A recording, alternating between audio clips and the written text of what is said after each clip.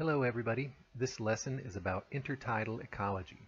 The picture we're showing here is a tide chart which illustrates the tidal elevation over the course of a 24-hour period. And you can see that there are highs and low periods of the tide that occur twice within the 24-hour cycle. And tides vary from place to place, but the general idea is that water levels go up and down some amount over 12 or 24 hours.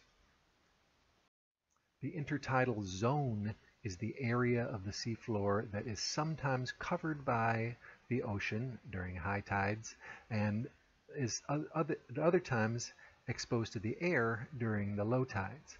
So that's the definition of the intertidal zone. And we describe and measure different locations within the intertidal zone with what we call tidal datums, which are sort of like reference points based on the average, maximum, minimum levels that we ever see the tide getting to at a particular spot. So one of the most important tidal datums on a tide chart is abbreviated MLLW. That stands for mean lower low water, which is the typical height of the lowest low tide that occurs during a 24-hour period. So usually anything below MLLW is covered by water. And there are other tidal datums that are sometimes used, like MSL, sometimes abbreviated MTL, is the mean tidal level or mean sea level, and that's an important measurement when we're doing things like measuring sea level rise over the long term. So the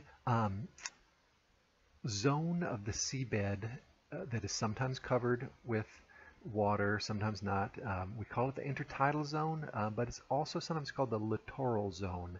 And intertidal and littoral mean the same thing. So this is a tiny, tiny fraction of the total seabed environment. Most of the surface of the Earth is either above the ocean all the time or covered in water all the time, and it's just a tiny little sliver around the edge of the ocean that is the intertidal zone that's sometimes covered. And yet, despite being just a tiny little fringe of the ocean, marine intertidal environments have been heavily studied, and a lot of really valuable insight has come from studying the intertidal environment, particularly where the shoreline is rocky, which we call the rocky intertidal. There are really interesting ecosystems there that have been the focus of intense study. This picture here shows some young scientists studying the rocky intertidal environment in Maine, where these intertidal rocks are covered in a few species of seaweed. And beneath the seaweed there are barnacles, snails, mussels, other interesting organisms, and they're manipulating and studying what's going on in the rocky intertidal environment, as many other scientists have done in rocky intertidal shores throughout the world. So why are scientists so focused on studying the rocky intertidal? There's a number of reasons that the rocky intertidal is an ideal environment for marine ecological study. One reason is that there are a lot of environmental gradients that are compressed into a small area, sort of between the high and the low tide line. You can see a radical transition from a terrestrial environment to a fully marine environment, and everything in between. And associated with that gradient, there's differences in temperature, wave exposure, all kinds of the environmental gradients that can structure the communities of life.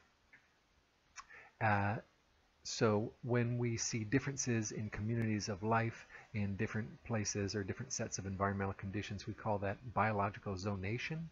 And the biological zonation in the rocky intertidal is so obvious that you can see it with just at a glance at low tide. Like you can see in this picture the different zones of different organisms distributed along the elevation of the shoreline there. Another reason it's studied is because it's easy to access. So all you have to do is wait until low tide, and then you can walk out onto the seabed, which is great. You know, humans can't breathe underwater, so most of the ocean is difficult for us to access and study, but the intertidal zones of the world are much more accessible. And many of the organisms that live on rocky intertidal shores in particular are sessile organisms, organisms that don't move. So that could be sessile animals like barnacles or mussels, or marine algae, which we call seaweeds, that also don't move. Because they don't move, they're easy to manipulate. You can scrape them off or glue them on. You can have all kinds of interesting little manipulations to see how the organisms affect each other in the intertidal environment. And it's easy to do with these slow-moving or non-moving organisms. The organism on the lower right is Pysaster ocratius, which is a type of sea star or starfish, not actually a fish, it's in the phylum Echinodermata, which was studied extensively in the Pacific Northwest coast. So because the rocky intertidal is such an ideal study system, a lot of our fundamental understanding of ecology in general, ecological principles that we can apply not just to the rocky intertidal but to any kind of living system, a lot of those insights came from studies that were done in the rocky intertidal. And some brilliant scientists who've gone on to have illustrious careers have begun their lives in the rocky intertidal.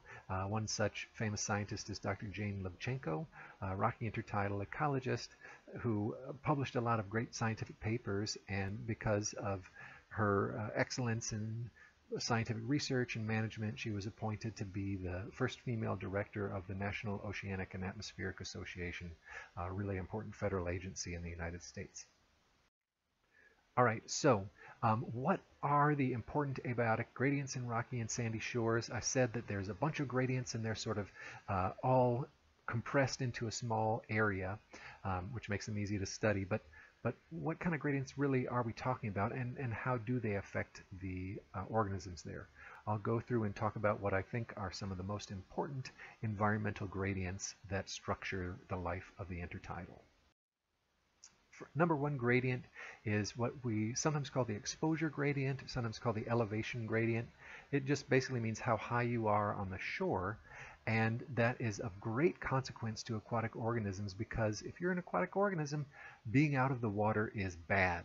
Most aquatic organisms cannot tolerate drying out, and prolonged exposure to the air will kill them, like the air exposure has killed the fish in this picture here. So basically, the higher you are along this exposure gradient, the higher you are on the shore, the closer you are to the highest high tide line, the greater percentage of time you are exposed to the air versus being underwater. And so the stress level that you experience from all that exposure to air is higher. So the stresses of air exposure take various forms. Desiccation, which means drying out, is one stress. Extreme heat is another stress. Water temperatures don't vary as much as air temperatures, and so when the rocks of the rocky intertidal are exposed to air, they can get as hot as the black asphalt in a parking lot, and that's very difficult for an organism to tolerate. On the other hand, extreme cold can also occur. The ocean is never much colder than 0 degrees Celsius, but when exposed to air, rocky intertidal organisms can freeze and get much colder. Evaporation is a problem, not just because it dries out organisms, but because by removing water it leaves extremely salty brine behind, leading to hypersalinity, which means an excessive amount of salt. But the opposite can happen too, because organisms that are exposed at low tide can be rained on, and that can put them in a freshwater environment. So not only do they have to tolerate extreme heat and cold and drying out, they also have to tolerate wide swings in salinity. So some factors of the environment can make the stresses of exposure worse or not as bad. And you may have already guessed what some of those environmental factors are that can make it not so bad or really bad to be exposed to air. So in an environment that's cool and humid and cloudy, it's not as bad to be exposed to the air. So someplace like the Pacific Northwest, where it's foggy and misty and cool, organisms in the rocky intertidal don't dry out as easily, and there will be sort of greater abundance and diversity of rocky intertidal life. Whereas if you're on the shores near a tropical desert where there's really intense heat and sunshine, then the stresses of evaporation and heat are extreme, so you would not see as much lush life in the rocky intertidal zone. So it's not just about how high you are on the shore, but it's also about sort of the climatological conditions of the environment in that area that determine the level of stress. Another gradient that's very consequential for what type of life you'll see in the rocky intertidal zone is how intense the waves and water currents are.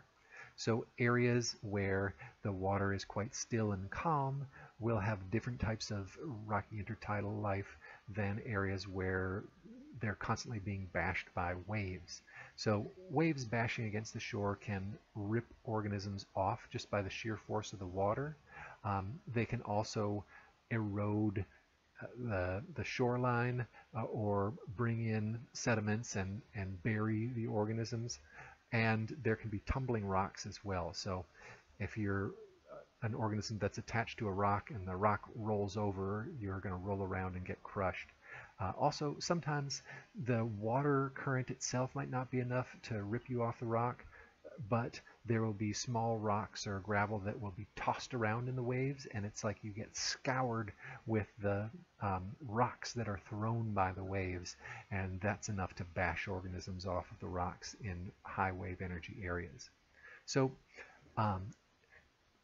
the exposure gradient, which we talked about on the last slide, was easy to understand because basically the higher you are on the shore, the more exposed to air you are for more of the time. But the wave energy gradient is a little bit different.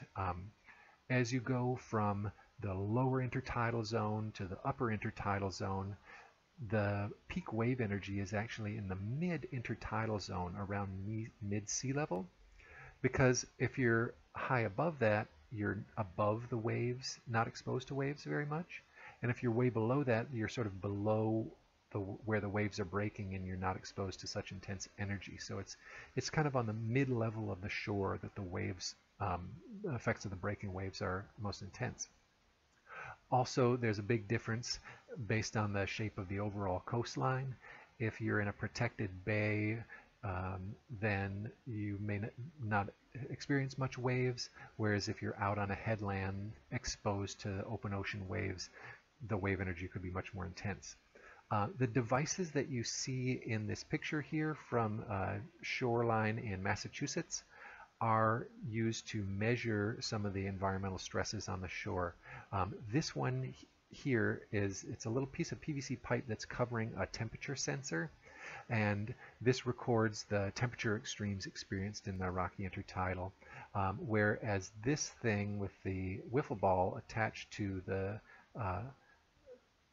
tube by a string, this is a wave force dynamometer, and the waves will drag on the wiffle ball, and there's a little sensor inside this tube that can tell how hard the waves were pulling on the ball and can tell you how intense the waves were at that point. So it's with instruments like this that we're sort of able to understand where the wave intensity is strongest, and we use that to interpret the patterns that we observe in the life living on these rocky shores. A third environmental gradient that is of great consequence in determining what type of organisms you'll see on the shoreline is particle size. So particle size goes from really big chunks of earth like rocks and boulders and bedrock, which are stable, they're not moved by the waves, and therefore they're good places for sessile organisms like mussels, barnacles, seaweeds. They can attach there and not worry about being rolled over or buried. At the opposite end of the spectrum, you've got very small particles like mud and sand, and those shift around with the waves a lot. So it's not a good place for sessile organisms to attach. But for mobile burrowing organisms, it's relatively easy for them to bury and dig around in that sediment, and so they can have what we call an infaunal lifestyle. They live in and under the surface of the sediment. In between those two extremes, where the particles are um, too big to sort of push aside if you're a burrower, and yet too small to be stable against the action of the waves.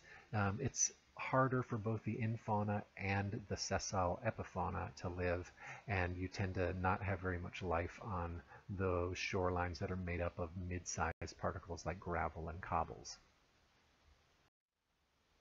Okay, so we talked about the physical gradients that, like exposure gradient, the wave energy gradient, and the particle size gradient that we observe in intertidal zones. And now let's talk about the patterns of life that result in response to those gradients. Patterns in life we call biotic zonation. So it's these distinctly different groupings of species in different parts of the environment. So here we've got an example of an environmental gradient. Maybe this is an exposure gradient or a temperature gradient. And in different zones of different conditions, or you have different sets of organisms. So this idea of biotic zonation is closely related to another concept from ecology called the ecological niche concept. So an ecological niche is the range of environmental conditions in which an organism can survive and grow. And you can define the niche based on one or more types of abiotic conditions. So for simplicity here, we're defining the environmental niche of a species based only on the temperature gradient. In reality, there's probably other gradients like soil type and precipitation level and things that are probably also important, but let's just keep it simple and focus on the temperature gradient. So this species is a tree, a fir tree. Fir trees are adapted to cool weather conditions, and they can tolerate moderately warm weather and fairly cool weather, but they're sort of like an optimum for their growth and survival, which is at a fairly cool range of conditions. Now let's look at another tree, pine tree. So at least sometimes the pine trees are adapted to warmer conditions, and they grow best in fairly hot conditions. They can tolerate hotter conditions. They can grow in cooler conditions, but really the hot weather is their optimal. And that's what's represented on the y-axis here, the survival and growth of the organism. So you could sort of measure the growth rate of the organism or its survival properties in relation to temperature, and you'd find that this range was the optimal for the pine tree. Now, if you overlay the niches of both of these species, the cold-loving fir trees and the warm-loving pine trees, you can see that there's a lot of overlap in their potential range of where they could live. So the potential range of environmental conditions in which the species can survive and grow is called its fundamental niche. And the fundamental niches of these two species overlap a lot. So the fundamental niche is kind of like under ideal conditions, could that species survive at all there? Reality is a little bit different. In reality, competition narrows the niches of species to restrict them to a smaller range of environmental conditions than their maximum potential that they could possibly live in. And the thing that restricts their ranges is competition with other species. So even though the fir tree could survive in this range of conditions, it doesn't perform nearly as well in this range of conditions as the pine tree does. So the pine tree will be the dominant competitor in this range. Likewise, even though the pine tree might be able to survive in this range, the fir tree does much better. So the fir trees will outcompete the pine trees, and this sort of narrows the realized niches of species relative to their fundamental niches. So let's get back to the ocean and apply this fundamental niche, realized niche concept to the ocean. The example that we'll use for this is from Joseph Connell's rocky intertidal research from the 1960s. So Connell was studying two species of barnacles, Cathalymus and Balanus, both found on the rocky intertidal, but Balanus, Connell always seemed to find lower on the shore, and Cathalymus only on the higher shore. And Connell theorized that the reason Cathalamous were only on the higher shore was that even though they could potentially survive lower down on the shore, that their fundamental niche was lower down on the shore, they could not compete for space against the Balanus barnacles, and so that restricted their range to only this upper intertidal zone, where they did not have competition from Balanus because Balanus could not survive the desiccation stress of that zone. So that's cool, but something I'd like you to think about with this particular example, and also in general when myself or any of your professors tells you something is the way it is, ask, how do they know that? How did Connell figure out that the fundamental niche of Cathalamous was actually pretty broad and that it was narrowed only by competition? Well, he discovered this through experimentation. And the experiment that he did was he used a paint scraper to remove Balanus barnacles from the lower intertidal rocks. And he went out regularly, and whenever he saw Balanus there, he would remove them. And he found out that if he always removed the Balanus barnacles so that they wouldn't outcompete, then the Cathalamous barnacles would actually populate not just the upper, but also the lower intertidal. And that's how we realized that it was the competition with Balanus that was keeping Cathalamous out of the lower intertidal zone. Removing Cathalamous from the upper intertidal zone did not allow Balanus to occupy the upper intertidal zone because it was the physical conditions that were the limiting factor for how high up on the shore Balanus could live. So here, I think the moral of the story is that both competition with other species and the stresses of the physical environment can be limiting factors for where a species is found. Another really important insight that we got from research in rocky intertidal environments came from studies of sea stars in the Pacific Northwest in Washington State. So in Washington State, one of the most obvious organisms of the rocky intertidal environment is this mussel, Mytilus californianus. So they're a dominant space occupier, meaning that they take over the entire space and exclude the other similarly sized organisms from most of the intertidal zone. So it's really mussel dominated. But that's only down from the upper intertidal down to a certain level. Once you get to a certain level, then the mussels disappear, and what was discovered by Robert Payne was that the lower range limit for the mussels was set by the upper range limit for the predators of the mussels, the starfish Pisaster ocratius. So Pisaster ocratius couldn't tolerate drying out, so it wouldn't dare venture too high on the shore, but where it could access, it would eat all the mussels. And because the mussels were eaten from the lower shoreline, that meant that other organisms like these green anemones, there's some sponges on the shoreline here, there's also these kelps that are growing. There were a lot of organisms that were excluded by the mussels from the upper shoreline, but that could live on the lower shoreline because the sea star cleared the way. So there's actually a higher diversity of organisms in the lower intertidal zone where the starfishes clear out the mussels. And so the sea stars it was realized that they were actually increasing diversity by getting rid of the mussels, which were competitively dominant and excluding all the other species. And so these sea stars were found to be really, really valuable in terms of their ability to enhance biodiversity and increase the number and variety of species in the environment. And so even though the sea stars weren't super abundant, they had a disproportionately strong effect on structuring the whole biological community. And Payne decided to call them keystone species or keystone predators. So the reason that Payne called the sea stars keystone species was because of an analogy to this stone in the top of a stone arch, which is called the keystone.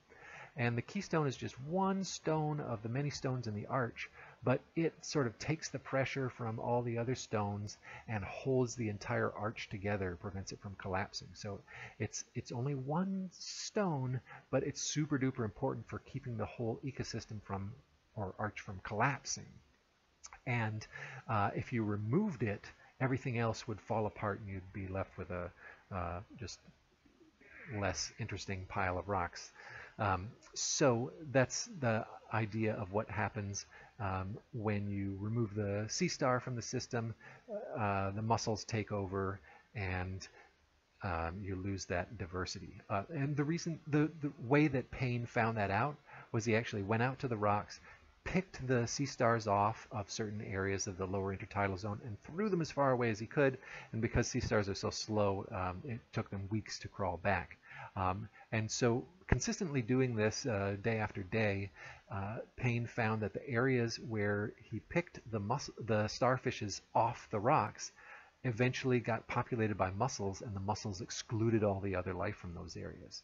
So it was definitely the sea stars and not some environmental factor that was restricting the mussels from living in the lower intertidal zone.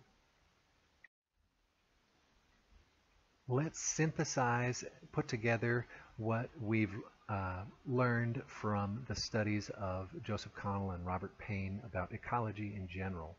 So based on their experiments in the rocky intertidal zone, we've learned that physical stresses tend to be what sets the upper intertidal range limit of a particular species. So how far up a particular species can live on the shore is usually determined by its tolerance to environmental stress. An example would be the balanus barnacles, which were dominant lower on the shoreline in Connell's study, but which could not survive in the high intertidal because they just could not tolerate drying out.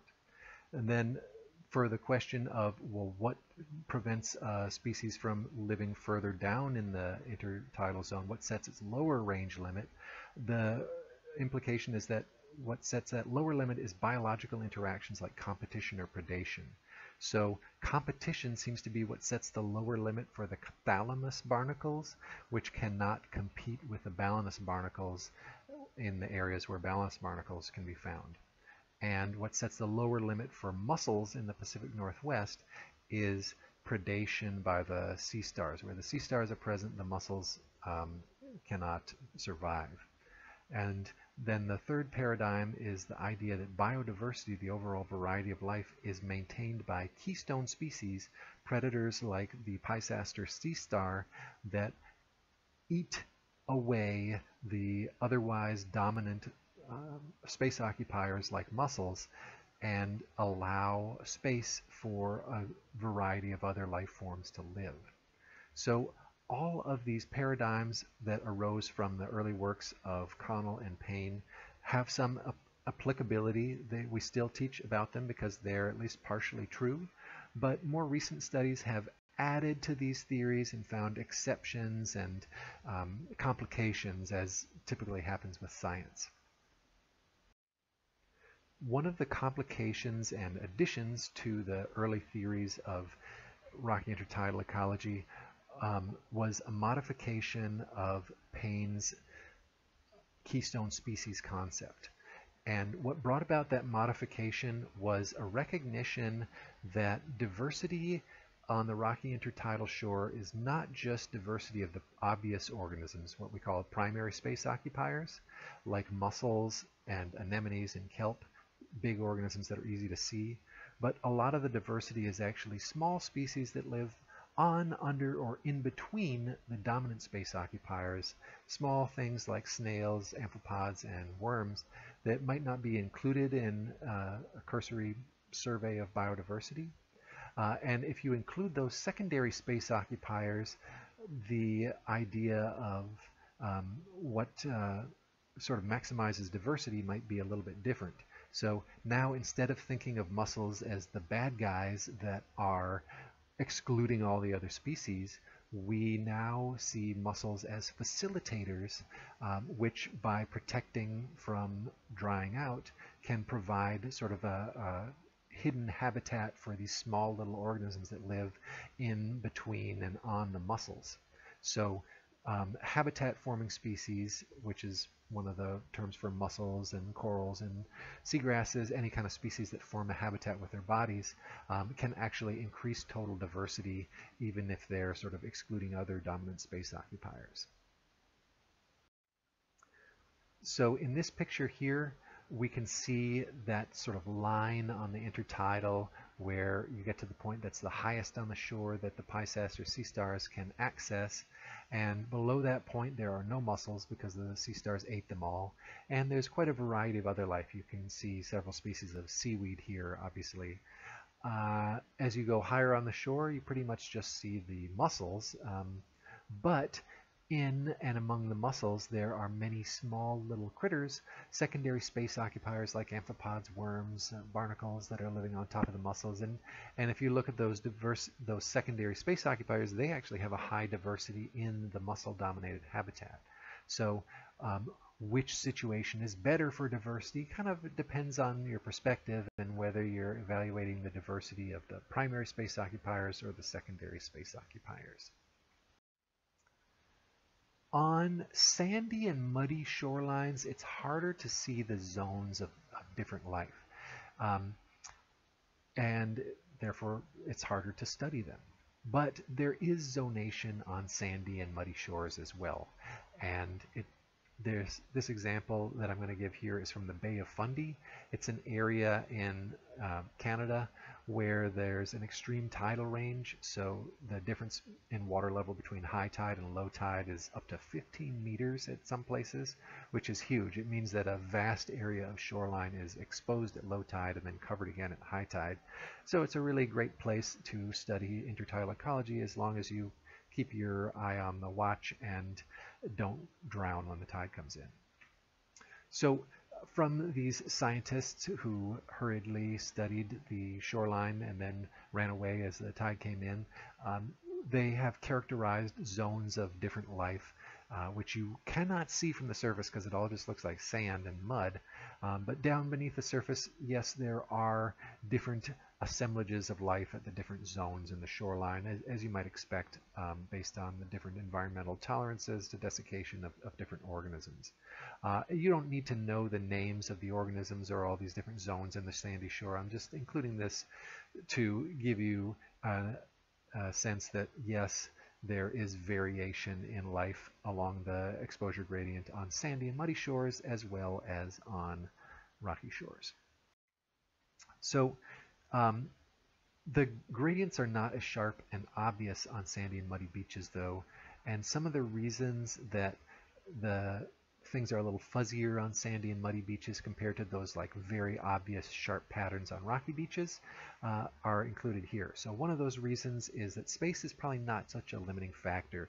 It's a more three-dimensional environment that can be burrowed through, so there's not quite that life or death competition for space among things like barnacles and mussels and seaweeds.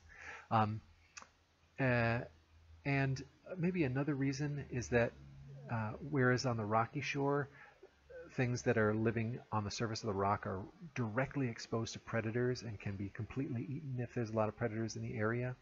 Because there's sort of that hiding place of burrowing down into the sand and mud, you don't have that super strong structuring of life by predators in the sandy shore that you do in the rocky shore. That's not to say that there isn't some strong predation on sandy and muddy shores, and one of the predators that's common on sandy and muddy shores is, well, it's more than one species, but there are many species of shorebirds which are adapted to feeding in these environments.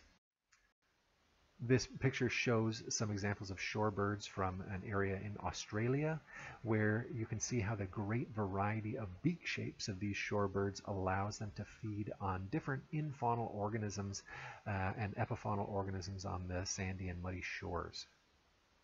Okay. All right, so we've talked about competition, predation, and physical stresses and how those determine what organisms will be found at what points on a shoreline. And now I want to talk about another thing that's maybe a little less intuitive, but that also has a huge effect on what species will be found along a particular shoreline. And this factor, when we study this factor, we call that supply side ecology. And the factor is the supply of larvae to that habitat. So the organisms that are living on the shoreline, particularly on rocky shorelines, are mostly sessile organisms, which are stuck to the rock and do not move as adults. But they do have a mobile life stage as larvae. The eggs develop into small larvae, and the larvae develop in the plankton for some period of time before hopefully drifting back to shore, where they're settled onto the rock, glue themselves in place, and stay there for the rest of their lives. But there's a whole lot that can happen while those organisms are drifting out in the ocean, and so sometimes lots and lots of larvae come and sprinkle themselves back onto the rocks after their time in the ocean, whereas other times not so much. And some of the factors in the ocean that can affect the supply of larvae are their dispersion and survival, so where the currents take them, and also what the conditions are like in the planktonic community of the ocean. Do they have microscopic algae to feed on, or do they have predators that are eating them, or is the temperature and salinity right?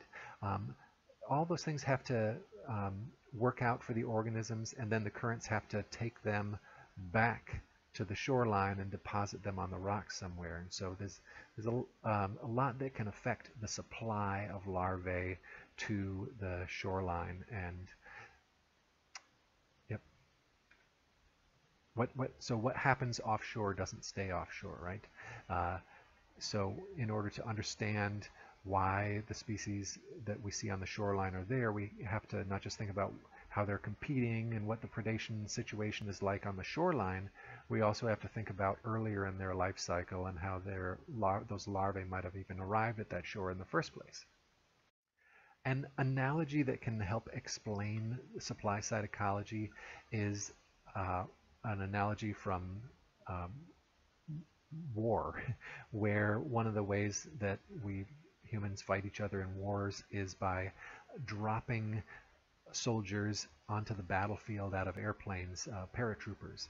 And if we can supply a lot of soldiers and weaponry to the battle, we're more likely to win the battle, maybe even if our soldiers don't have such good guns and maybe they're not as competitive. If we just overwhelm that environment with lots and lots of troops being dropped in, then we can sort of win the competition and be the ones that end up occupying that territory. So it's kind of like that on the rocky shores. The species that we see there may not necessarily even be the best competitors, but they're the species that arrived in greatest numbers, and that's why we see them there today. So this aerial photo shows a color-coded image of the ocean, where there's different colors that indicate different amounts of chlorophyll in the water. Chlorophyll is an indicator of how much algae there is in the water, which is affected by the amount of nutrients that are available and other factors. The currents along the shoreline, particularly along the coast of California here, where there's strong currents that called upwelling that bring nutrients from deep waters to the surface, they can have a huge effect on how suitable the coastal ocean environment is for the growth and survival of larvae, and can also have an impact on whether or not those larvae that develop in the coastal ocean are then brought back to the shoreline where they can settle and live as adults. So these complicated swirls of productivity and currents along the coastline are hugely consequential for determining what types of life will end up being supplied to the rocky shores. So I want to finish this lecture with kind of a personal story of some research that I did in the Rocky Intertidal of New England. I think the Rocky Intertidal rocks, and here I am posing with a metal detector that I use to find bolts where I've labeled plots in the Rocky Intertidal. It's hard to find the same spot in the Rocky Intertidal again when you come back after weeks, because seaweed can cover up any labels or stuff that you put on the rocks. And so the metal detector helps me find the metal things that label my study sites on the rocks. So here I'm pretending that it's a guitar. All right, so what I was doing up there, besides posing like a musician, was studying diversity of seaweeds and how that affected the overall productivity in terms of seaweed growth and animal productivity of the rocky intertidal environment. So the main question behind the research that I was involved in there with other scientists, the lead scientist on this project was Matthew Bracken. Um, uh, the main question that motivated our research was, how does seaweed diversity and species composition affect intertidal ecosystem functioning at different spatial scales and in different climates? Basically, that translates into, do different types of seaweeds and different numbers of types of seaweeds change how these ecosystems work?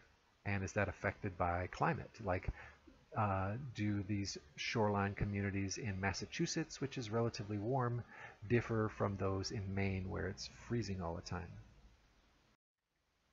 So this was a manipulative experiment, meaning that we didn't just go out and survey what was on the shoreline. We actually removed species selectively from these 50 centimeter round areas of the shoreline in order to see sort of what would happen with a limited number of species versus the full number of seaweed species that can be found in this environment. So we first marked the plots with a stainless steel bolt that we drilled into the rock, and that would be the center of this sort of defined circular area that we defined with this hula hoop built thing called a round rat. And originally, all of the shoreline there had multiple species of seaweed on it, 3 or more species: Ascophyllum, Fucus, and Mastocarpus. Ascophyllum and Fucus are brown algae, and this Mastocarpus was a red algae. And so what we did was we took paint scrapers and we created monocultures. So monocultures means just one species is present. So instead of having all the types of seaweed, we wanted to see what would happen if we only allowed one type of seaweed to grow by removing all the other types of seaweed. So we did this once, and then we had to do this on a regular basis because seaweed grows back. And so actually it was really, really painstaking. It took a lot of labor for a long period of time to keep these monocultures pure like they were supposed to be. And then, they gradually filled in with a higher density of that one species as the competitors were removed. In addition to the monocultures, we had polyculture treatments where we did allow multiple species to coexist. One of the things that ecologists, not only in the rocky intertidal, but in all kind of ecosystems, are interested in is, what are the effects of diversity? What are the benefits of having multiple species? This is an important question because we sort of wonder, like, is it worth the effort to preserve the variety of life and prevent species from going extinct, or is one species good enough and we don't really need to worry about protecting a whole variety of life? That's one of the reasons that we do these experiments that compare a small number of species to a large number of species. All right, so we needed control treatments where we had the full number of species. So we had some where we didn't change anything. We just put the bolt in the rock and left all the seaweeds like they were. But we had some others that we thinned out a little bit, because when we were creating the monocultures, we had to remove some of the biomass of seaweed, and that could have an effect. And so if we wanted to make it a fair comparison, we would have to remove some biomass from the from some of the multi-species treatments as well. And we did the same kind of experiment in 3 different parts of the coastline: northern Maine, central Maine, and Nahant, which was in Boston Harbor. And we did this over this large geographic range because the climate varies from northern Maine to Massachusetts, and there's a lot more heat stress in Massachusetts where the summer weather is hot than in northern Maine where the summer weather is cool and foggy. In addition to differences in heat, there were different amounts of sessile invertebrates like mussels and barnacles. There were a lot more of them that would recruit to the rocks in Massachusetts than in northern Maine, because the supply side ecology was different, and lots of barnacle and mussel larvae would end up drifting in to this area and settling on the rocks there. And so the competition between seaweeds and barnacles and mussels also affected things a lot more in this area than up here. So we're sort of wondering what the effects of seaweed diversity would be in these different areas and how they might depend on these differences in physical conditions and the amount of competition from mussels and barnacles. So I should say the results that we found before I go into this picture show and tell. Basically, we found that the effects of diversity, the variety of seaweed species, was especially important where the environment was more stressful. So in Massachusetts, having the full complement of species, seaweed species, was really important to maintaining the overall amount of seaweed. Whereas up in northern Maine, the seaweeds didn't need to didn't need any help to be really productive because it was such a benign environment where it was cool and misty all the time. Anyway, so this is a picture of Lubec, Maine, our northernmost study site. This is actually the furthest north and east you can go and still be in the United States of America. And this is the spot, if you're standing at this lighthouse, where you get to see the sunrise first of all of America if you're there. So because it's so far east. So if you ever get a chance to go there, it's pretty desolate and beautiful and cold. Make sure you bring plenty of warm clothes even in the summertime. And you might not want to go there in the wintertime. It was so cold there that there would be this sort of like ice mist that would rise off the water, and it would form these ice mist water spouts, or like mini tornadoes, as the water, which was very cold, met the air, which was even colder. So this was beautiful, but of course, my fingers were numb as I took this picture. And it was so cold that even the salt water in the Rocky Intertidal was freezing, and you can see these icicles forming on the seaweeds of the rocky shore there. And we tried to work as fast as we could because we were always racing the incoming tide, and also hoping to get out of the cold as quick as we could. And so the suffering was worth it, though, because we got to see this beautiful ecosystem and participate in a science project that helped us understand the role of biodiversity and the importance of biodiversity. So I would say my final little piece for you all is don't turn down the opportunity to do challenging science study in a difficult environment where the weather is really cold or hot or buggy, because if it was easy, someone would have done it already, and you might have a chance to see some aspects of Mother Nature that most people don't get to see. All right, that's it.